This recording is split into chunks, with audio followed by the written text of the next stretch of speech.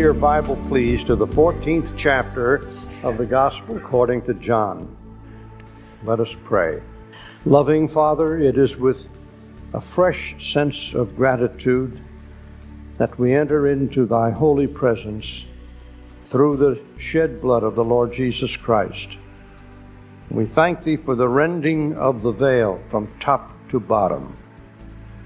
There was a day when we poor sinners were excluded from the Holy of Holies, but now we have access and we can come boldly. We thank thee for this wonderful access that we have. Thank you, Father, for sending some out this morning for the ministry of the Word. We pray that the truth will come to us in the Spirit's power, and that it will do something for us and add to our spiritual growth. We pray in the name of the Lord Jesus Christ. Amen. There are two imminent events for which every one of us can be looking day by day. Now, an imminent event is an event that can occur at any moment. It might not, but it can occur at any moment. One of those imminent events is death. You have no lease on life, nor do I. It is not impossible that someone could be carried dead from this tabernacle this morning. I don't know if anybody ever died in this tabernacle during the many years of its ministry, but I say it is not impossible. Many people have died in a church pew.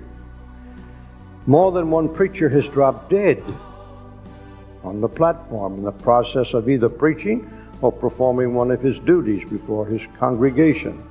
My friend of many, many years, Dr. Louis Paul Lehmann, died suddenly at Calvary Church in Grand Rapids. We have no lease on life.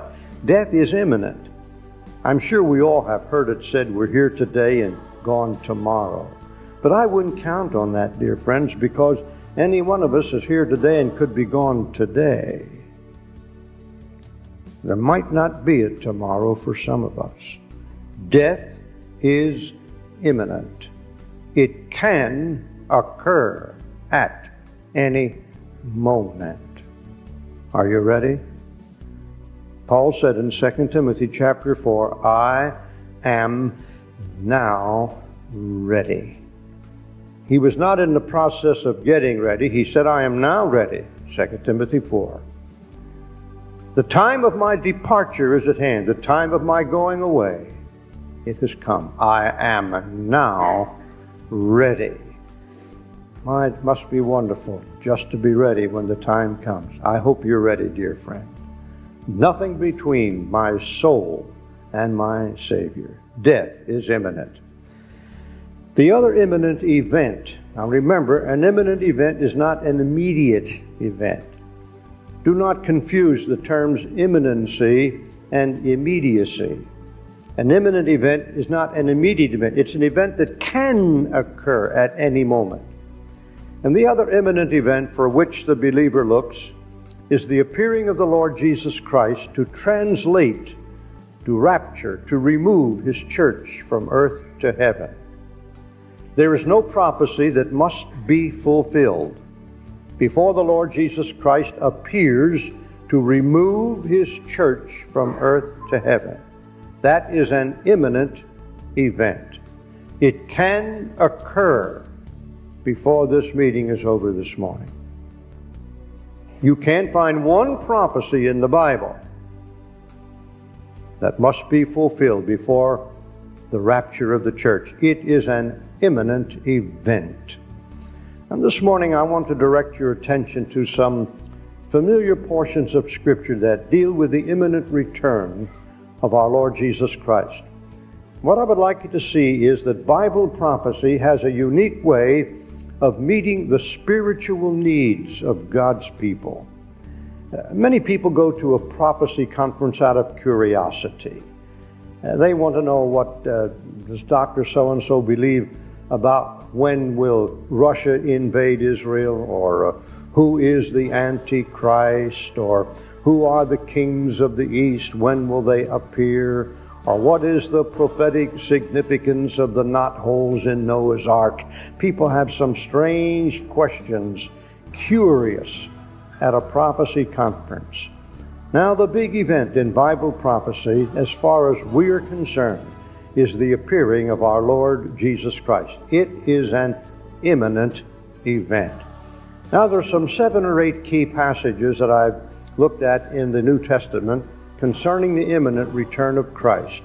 And I would like to direct your attention to a few of them as far as time will allow.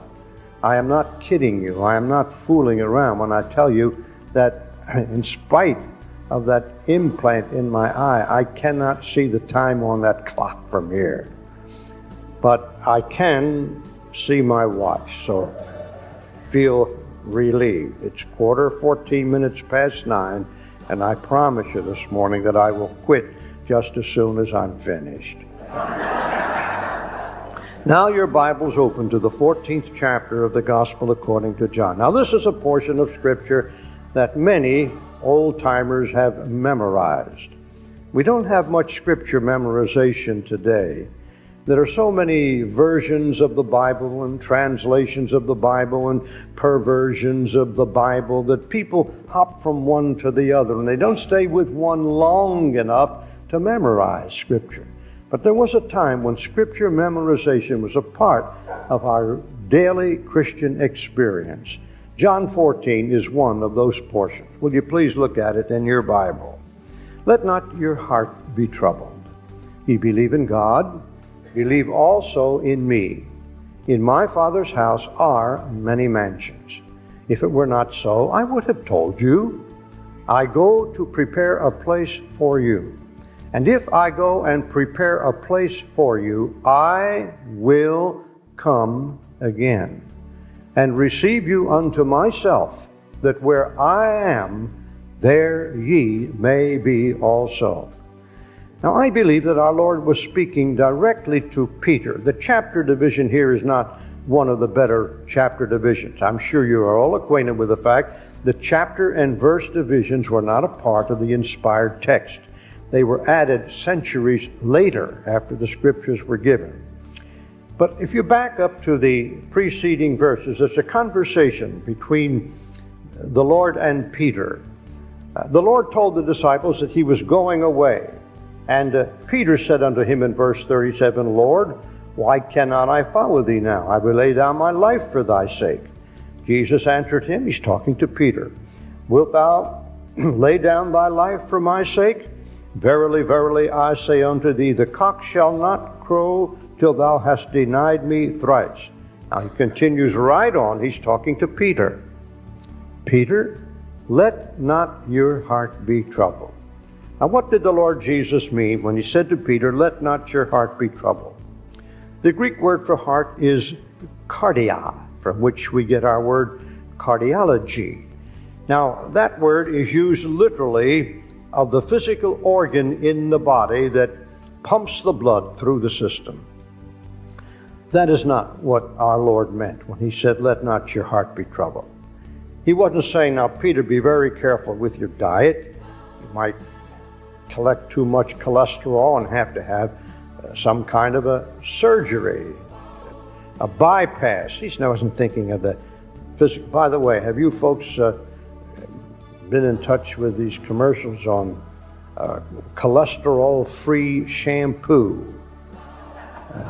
It's for fatheads. He was not saying to Peter, now, Peter, be careful, you may have to have a bypass. No, when he said, let not your heart be troubled, he was using the word heart figuratively. He was referring to the hidden springs of moral and spiritual life. I think Peter caught the meaning of that word when he wrote his first epistle in chapter 3, verse 4, when he spoke of the hidden man of the heart. What is the hidden man of the heart? That's the real you. That's the real me. It's not that organ that pumps the blood through the body.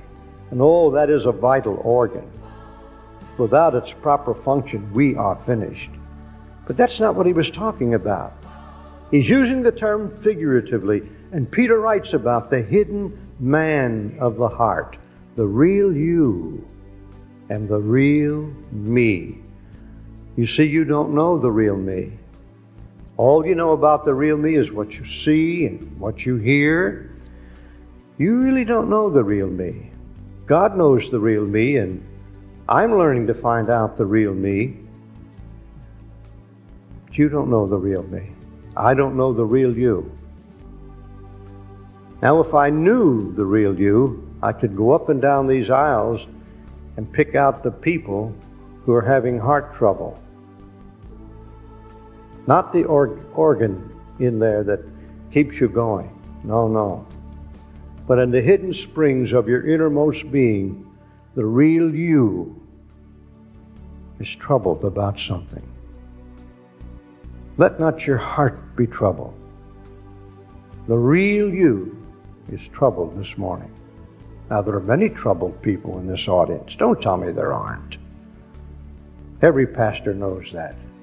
Every time we get up to preach, whether it's in a church as a pastor, in a conference like this, we are ministering to people whose real you has some trouble. Somebody came up to me and said, "My son's name is, will you please put him on your prayer list?" I said, "You give him the name. Give me the name, and I'll pray for him. I'll have to write it down because I'll forget. But I'll remember to pray for him if I write it down." Troubled heart. The real you has some trouble this morning. Now, what is one of the solutions to the troubled heart? And you may carry that trouble for the rest of your natural life. God may not take it from you. He may allow you to bear it until He calls you home.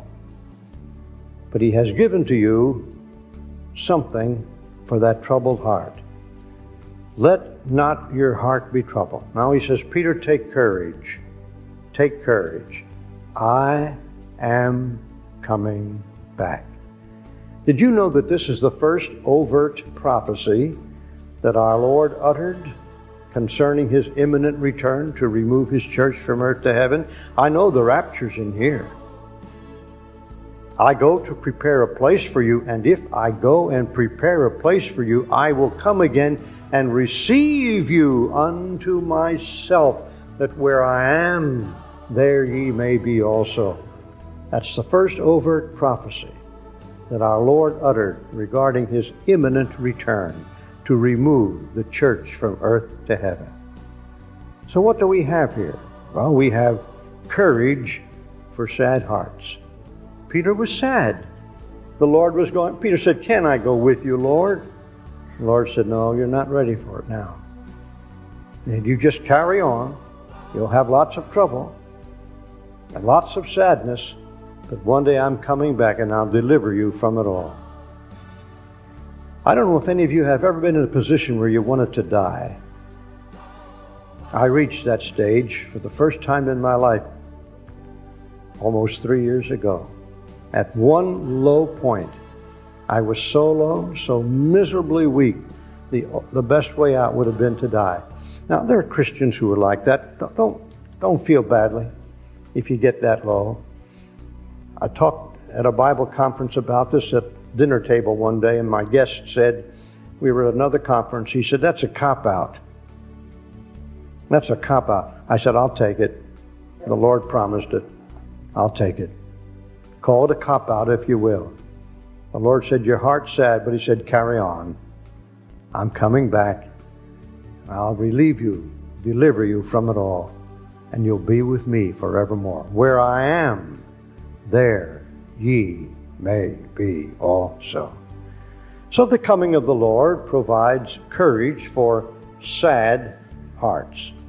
Now let's look at another key passage dealing with the imminent return of Christ. Turn with me, please, to Paul's first epistle to the Thessalonians.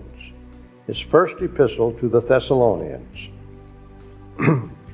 Paul wrote 2 letters to the Thessalonians, and they are his prophetic epistles. Now, there's a lot of prophecy in the other epistles of Paul. There's a book that's been out of print for a long time. It was written, and it hasn't been reprinted. I'd like to see some publisher pick it up. It was written by the late Dr. A.C. Gabeline, And the title of the book is The Prophet, St. Paul. Everybody refers to him as the Apostle Paul, and he was an apostle. But throughout his writings, there is much prophetic truth. Dr. Gaebelein wrote an excellent book on the prophet, St. Paul. He gleaned the prophetic statements of Paul and expounded on them and put them in a book. 1st and 2nd Thessalonians are two of the prophetic epistles of Paul. These epistles major on the return of Christ. Now, if you read through the 5 chapters of 1 Thessalonians, you will notice that each chapter concludes with an emphasis on the return of Christ. It's at the end of the chapter. You won't find it in the beginning of the chapter. You won't find it in the middle of the chapter. You find it at the end of the chapter. All 5 chapters conclude with an emphasis on the return of the Lord Jesus Christ. In 1 Thessalonians chapter 4, Paul is dealing with one phase of the Christian's life that brought sadness to that Christian. Before this epistle was written, the early believers knew nothing about the future of dead loved ones who died in the Lord. Nothing was written on that. The Lord said, I'm coming back in John 14, but he didn't say anything about the Christians who would die before he got here. And in Thessalonica, believers had died, and their hearts were heavy because those loved ones were taken from them. And the Holy Spirit, knowing something of the concern and the consternation in their hearts, he directed Paul to say a word to those believers concerning the loved ones who had gone on before. And so he begins this classic passage with verse 13. 1 Thessalonians chapter 4, verse 13. I would not have you to be ignorant, brethren, concerning them which are asleep. Now the word sleep throughout this passage is a synonym for the death of the body. The Bible does not teach soul sleep. We are created by God to eternal conscious existence.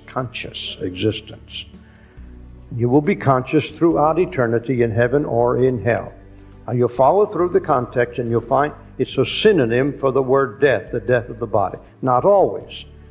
Usually sleep refers to what we hope to get when we go to our beds at night, or what we sneak in a church service occasionally.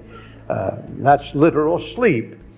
That little poem last night, if you weren't here last night for the service, someone said, I never see the preacher's eyes, no matter how bright they shine.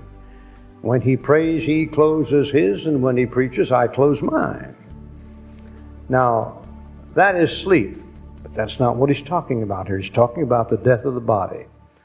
And believers in Thessalonica had loved ones who died, and nothing was written yet to tell them their future. The Lord said to the disciples, I'm coming back, but he said nothing about the dead believers. And so Paul was writing now to bring comfort to those dead, to those living saints who had believers who died. I like the way Vance Havner used to put it. When his wife died, he preached the following Sunday. The doctor said, you just get out and preach. Don't you sit home and sit around. You go on preaching. And the following Sunday he was preaching. And the lady came up and wiping a tear from her eye, she said, Dr. Havner, I'm so sorry that you lost your wife. And Dr. Havner said, I didn't lose her. I know where she is. When you know where something is, it ain't lost.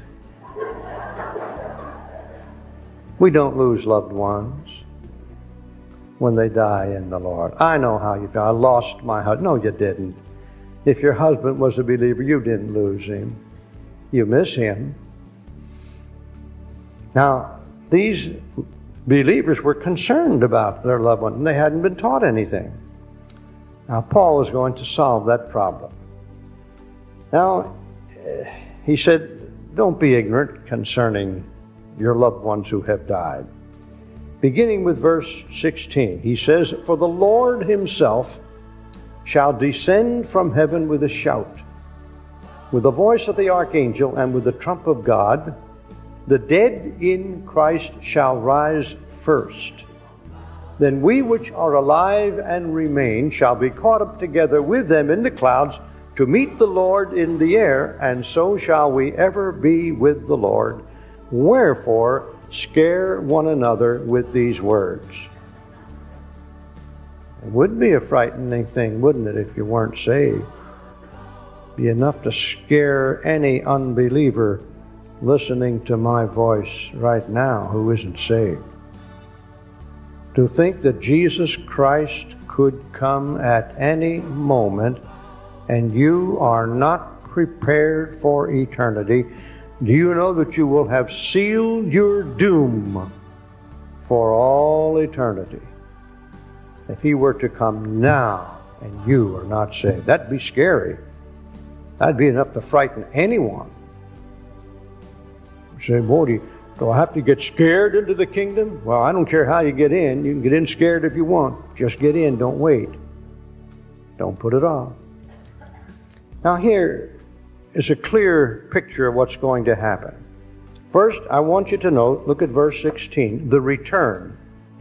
The Lord Himself shall descend from heaven with a shout. He's going to return. I will come again. With the voice of the archangel, with the trump of God. Now watch closely. Now He's answering their problem. The question to their problem is, what about my loved ones who have died? They were saved.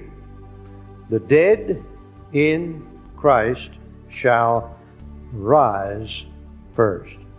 Now you have the return, and then you have the resurrection. That takes place first. The dead in Christ shall rise first. Why do they rise first? Well, I don't know theologically. The late Dr. James McGinley used to say they rise first because they have 6 feet further to travel. When the Lord, I don't know. But they will rise. You have a resurrection. Now that takes care of the loved ones who have died. The dead in Christ shall rise first. Now watch it. It's all in your Bible. Then we which are alive and remain shall be what, class? Caught up. That's the rapture. Now you have the return, you have the resurrection, and you have the rapture. We who are alive and remain shall be caught up. What are the next 2 words after up? With them, together with them. Together with whom? Together with those loved ones who have died in the Lord. That's the reunion. It's going to be a reunion. I like that old Negro spiritual. There's going to be a meeting in the air in the sweet, sweet by and by. On the way up, there's going to be a reunion. Someone says, do you think I will know my husband on the way up? Do you think I will know my wife or my mother or my daddy? Do you think you're going to have less sense in heaven than you had here on earth? You knew them down here. You'll know them. Yes, I think there'll be heavenly recognition. But really, dear friends, that's not the major thing we ought to be contemplating. Will I know my loved ones in heaven? Yes. I don't think we'll be so much concerned about that. Dear lady said to me at a conference, she said, when I get to heaven, the first thing I'm going to do is going to look up all my Baptist friends. Well, I said, I hope they're all there. I said, I don't think you'll be doing that. I think we'll be so occupied with the Lord Jesus. I think that will be the thing to thrill our hearts, to see Him, for we shall be like Him.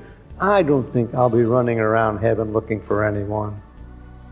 My mind cannot conceive of any foolish time wasted like that in heaven. We'll know our loved ones. But I think we'll be attracted to Him who loved us and washed us from our sins in His own blood. Oh, you have a return, you have a resurrection, you have a rapture, and you have a reunion. Now what is the result?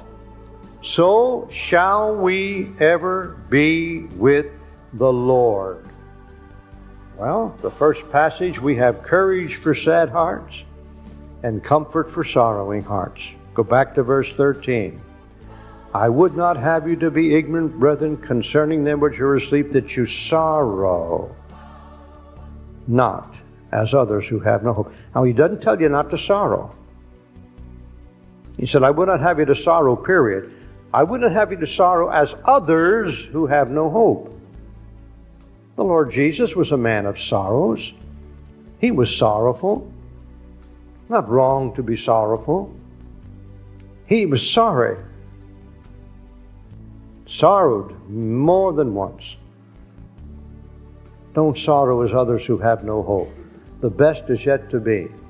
So you have courage for sad hearts in John 14 and comfort for sorrowing hearts in 1 Thessalonians chapter 4. Now let's look at a couple of other passages that deal with the imminent return of Christ. Just about 26 minutes before 10. Turn to the first epistle of John, please. The first epistle of John.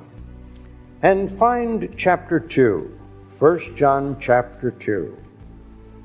1 John chapter 2 and verse 28. 1 John 2:28. And now, little children. Now, he's not referring to little boys and little girls. The term little children is used frequently in the first epistle of John, and it's a translation of a Greek term which really means born ones, born again ones. 1 John is a family letter. It's written to the born again ones, and John uses this endearing term, my born ones, my born again ones. And now, little children, abide in him. That word abide can be translated remain, continue. Don't break fellowship with the Lord. Keep in fellowship with him day after day, hour after hour. Don't let anything break fellowship with you and your Lord. Nothing between my Savior and me. That should be my goal throughout this day.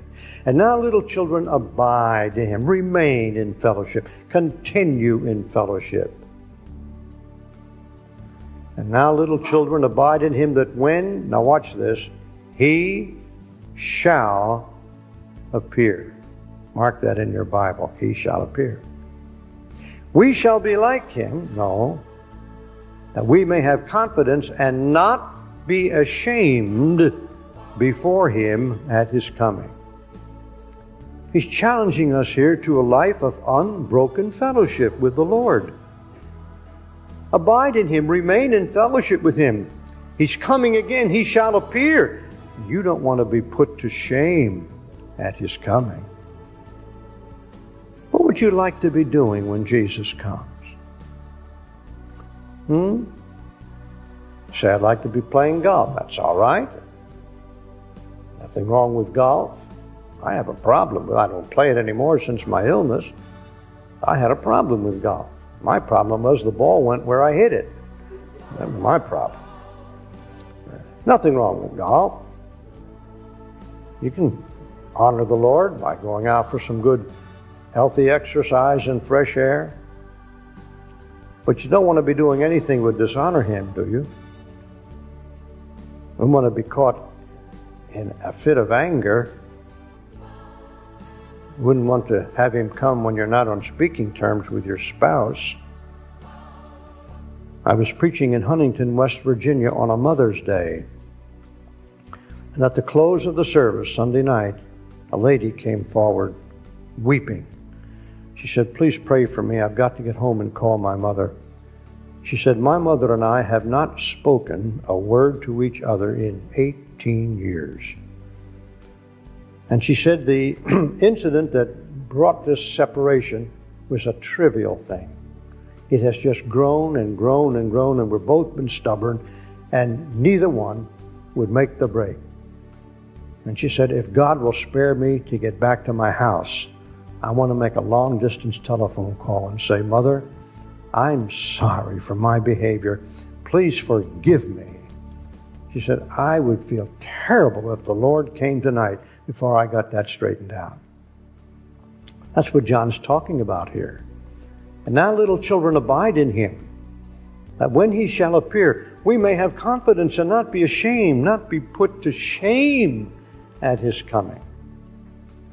Are you ready now? Or is there an unconfessed sin something in your life that would really put you to shame if the Lord were to appear at this moment.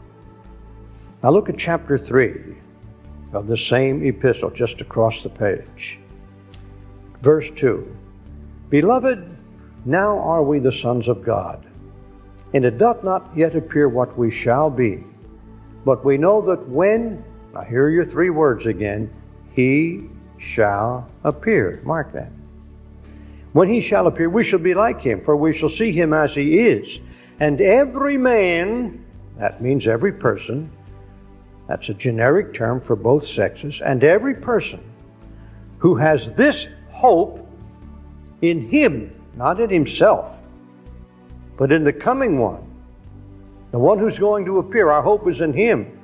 Titus 2:13, looking for the blessed hope and glorious appearing of the great God and our Savior Jesus Christ.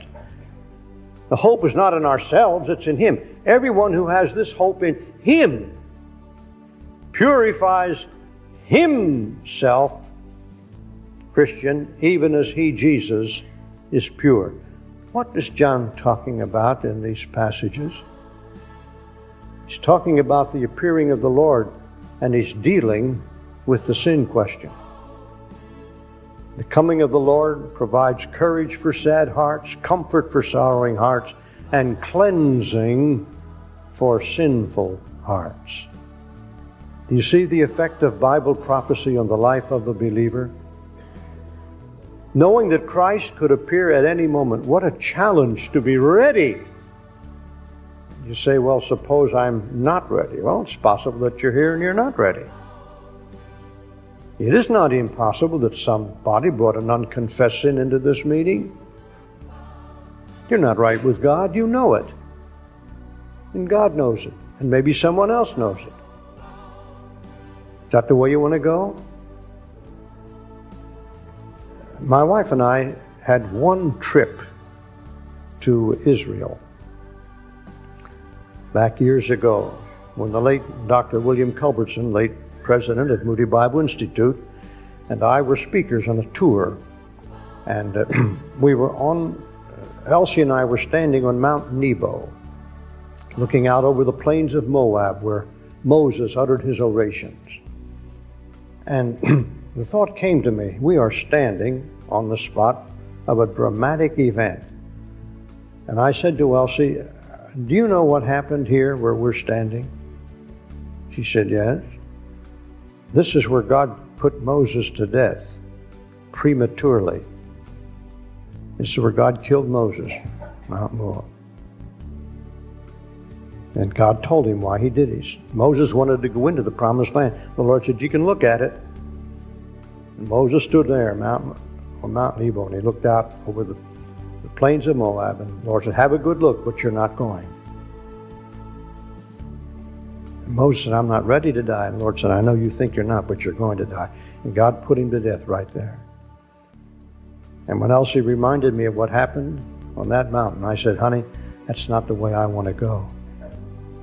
That's not the way I want to go. I don't want God to have to step in and say, I'm sorry, but you haven't dealt with some sins. You've carried on with them and continued with them. You're no good to me here. You're not glorifying me. I might just as well take you home to heaven. The coming of the Lord should challenge us to cleansing our sins. How do we get cleansed? Well, the first thing we do is we have to confess the sin. 1 John 1:9. Now, the word confess means to say the same thing. Say the same thing. That's the meaning of the Greek term. So if I'm confessing a sin, now listen carefully. I don't come to God and say, Lord, please forgive me. You can say, forgive me 1,000 times and never confess anything. Asking for forgiveness is not confessing sin. Confessing sin is saying, Lord, I lied to so-and-so. Lord, I was dishonest. I misappropriated that money. Lord, I falsified the record. That's confession. May I repeat, asking for forgiveness is not confession. And you can ask for forgiveness 1,000,000 times and never confess a sin. The Scripture says if we confess our sins, you name it, then God in faithfulness to His Son, who died for the sin you and I are confessing, God will forgive and God will cleanse. Now, knowing that the return of the Lord is imminent, that it could occur at any moment, should challenge every one of us in this audience to be ready. And if you have sin, a sin that has not been dealt with, then my friend, the time to deal with it is N-O-W, now. Now, I'm not going on with the other passage or passages. There's one in 1 Corinthians, one in Philippians 3, and one in Colossians 3. We'll just pass them up. Time will not allow. But I think this would be a fitting time to close this part of the meeting with prayer. Let us bow in prayer. Now, while our heads are bowed and you're contemplating the theme of the morning, the imminent return of the Lord Jesus, let me ask you a personal question. Did you bring into this meeting an unconfessed sin? Is there something, not only between your soul and your Savior, but between you and maybe a spouse, maybe a son, a daughter, maybe between you and your parents, or you and your neighbor, or you and someone in your local assembly?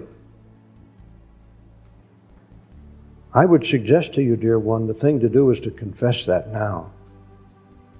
So why don't you take just a moment now, call upon God, and take that skeleton out of the closet of your heart and say, Lord, this is my sin I have, and name it right now. Just tell it to the Lord.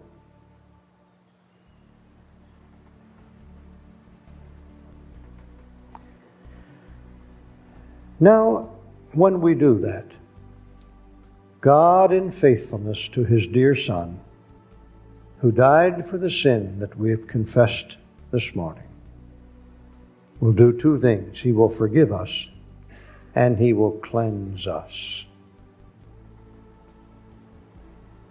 Now you say, what do I do? Well, now you forsake it. Don't go back and repeat it.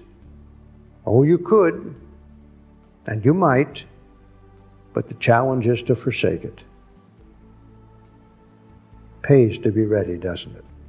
Loving Father, we thank Thee for the blessings of these few moments together this morning. Take this very precious but perilous truth and bring it home to our hearts with new freshness. We shall give Thee the praise, for we ask it in the name of the Lord Jesus. Amen.